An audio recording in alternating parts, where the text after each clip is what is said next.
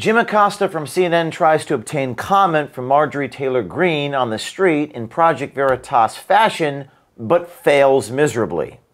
Answers. Did you send a text asking for the president to declare martial law? Did you do that? You know, I don't recall that. So Acosta confronts Marjorie Taylor Greene on part of her text message. In our private chat with only members, several are saying the only way to save our republic is for Trump to call for martial law. Have you read the text message that you're referring to? I did. Because it actually says if you... It was misspelled, but it seemed to say actually that it says if you read it correctly, Jim, your problem is you're lying again right now. But he omits the latter part of her text message where she says, I don't know on those things. I just wanted you to tell them.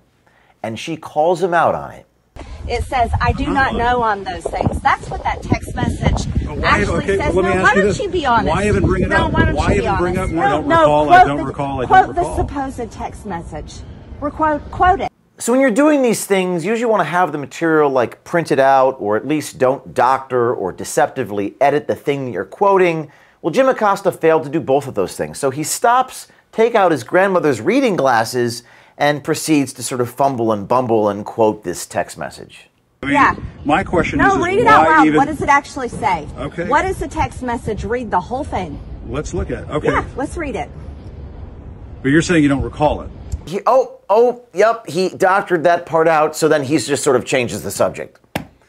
I don't know if that's my text message or not, but if you want to talk about a text message, read the text message. Hang on a second. In our private chat with only members, several are saying the only way to save our republic is for Trump to call for martial law. Martial was not spelled. Keep going with the text message. I don't know on those things. I just wanted you to tell him. I don't know on those things. Is that what that says? Then Acosta calls her defensive after he misrepresented the message and she called him out for it. Read the actual words. It tells another story. It tells the truth. You're being awfully defensive. Have a good one, Jim. Yeah, when you want to be honest and you actually want to talk about me as a real person and present me fairly, then I'll talk to you. But until then, I don't want to have anything to do with you. Let me ask you this. No, I don't want to. You don't know. We're done. Stop harassing me. Stop harassing me. Now, to be fair, she does accuse him of harassment. This is not harassment, a journalist doing this. But he just comes off unprepared, blundering, completely unprofessional. Jim Acosta, you got to come to Project Veritas training to figure out how to do this, man. Hey there, Matt. James O'Keefe, Project Veritas. How you doing? Are you Vanessa? Vanessa Gelman, I'm a reporter with Project Veritas. What else are you hiding from the public? Miss, what else are you hiding from the public? The public needs to know. What do you think about that? Are you pleading the Fifth Amendment with me right now?